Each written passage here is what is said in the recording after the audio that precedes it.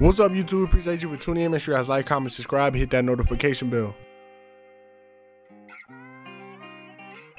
Now, before we get into the video, as always, I want to say I appreciate everybody who hit that like button and really helps my videos get recommended. Now, today's video, we got YB, and it seemed like, he been sitting in the house for a minute, and he just been fed up with YouTubers in Atlantic. So he ended up, sending the YouTubers a message, or, telling Atlantic, to ban all his music from, YouTube, and he was just saying, get a real job.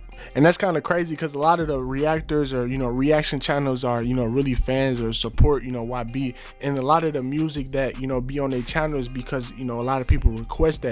So a lot of people, just be fans of him, and I guess he just fed up with, he seen, I guess, Aiden or, other people he fed up with, so he fed up with all the YouTubers. And the crazy thing about it, he probably get a lot of his views from, reaction channels with, a lot of people watching their videos, and then they watch his videos, and it's like a whole big cycle.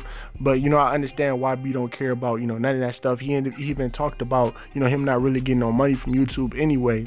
And then the next part is the audio of him, basically just saying like Atlantic, everything they take is from social media, and they think he's talking about them, and they end up, making it into evidence so they can sue him, I guess, when he get off his, situation. But this whole thing crazy, YB go a long time without saying stuff, and he let a lot of things build up, especially when he at home right now, and then he just, say it in a message, or he just, say it in an audio form like this.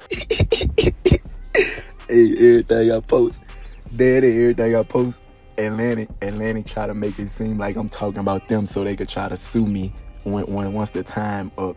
Yeah, man, tell them people suck my leave me alone. Nobody talking about y'all. I hate y'all, bitch. I hate y'all more than y'all hate me. Leave me alone.